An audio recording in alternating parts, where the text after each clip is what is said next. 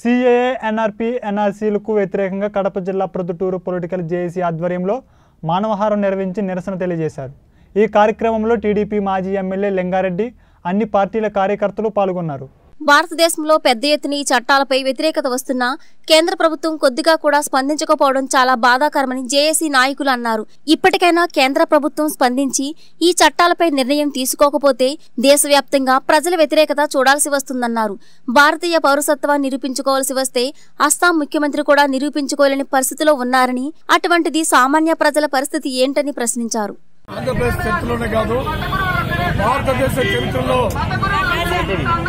ఒక మరుపురానటువంటి ప్రజాస్పందనను, ప్రజా వ్యతిరేకతను, నల్ల చట్టాలు చేస్తే, వివక్షతో కూర్చుకున్నటువంటి చట్టాలు చేస్తే, రాజ్యాంగ విరుద్ధమైనటువంటి చట్టాలు చేస్తే ఈ దేశంలో కలిసి మెలిసి మరి ఒక అఖండ భారతదేశంగా సమైక్యతతో ఉన్నటువంటి ప్రజల మధ్య మతాల ప్రాతిపదికగా చిచ్చులు పెడితే మైనారిటీ వర్గాలను చట్టపరంగా మరొక విధంగా అణచివేసినప్పుడు వాళ్ళ మనోభావాలు మరి గాయపడినప్పుడు, అభద్రతా భావానికి లోనైనప్పుడు మాకు ఈ దేశంలో అన్యాయం జరుగుతూ ఉంది, వివక్ష జరుగుతూ ఉంది, రాజ్యాంగ స్ఫూర్తి అయినటువంటి చట్టం ముందు అందరూ సమానులైనటువంటి ఆ యొక్క స్ఫూర్తికి కూడా విరుద్ధంగా మరి మాకు అన్యాయం జరుగుతూ ఉంది, మా హక్కులు కాళ్ళేస్తున్నారు, మేము ముందుగానే పేదరికంలో ఇబ్బందుల్లో ఉండేటువంటి వాళ్ళను మరింత ఇబ్బందులకు గురి చేస్తున్నారు అనేటువంటి ఒక భావన ఏర్పడింది।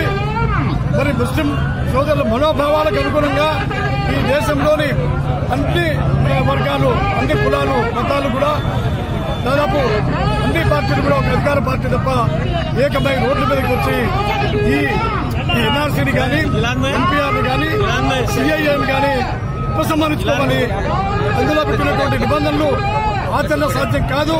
దాని ప్రకారం ఈ దేశ రాష్ట్రపతి కుటుంబానికి, ఈ దేశంలో అస్సాం ముఖ్యమంత్రి కుటుంబానికే పౌరసత్వం రానటువంటి పరిస్థితుల్లో సామాన్యునికి, పేదవానికి, ఒక మామూలు మైనార్టీ సోదరునికి ఏ విధంగా పౌరసత్వం వస్తుంది, న్యాయం జరుగుతుందో అందువల్ల దీన్ని ఖండిస్తున్నాం। దేశంలో వచ్చినటువంటి మార్పును గమనించండి।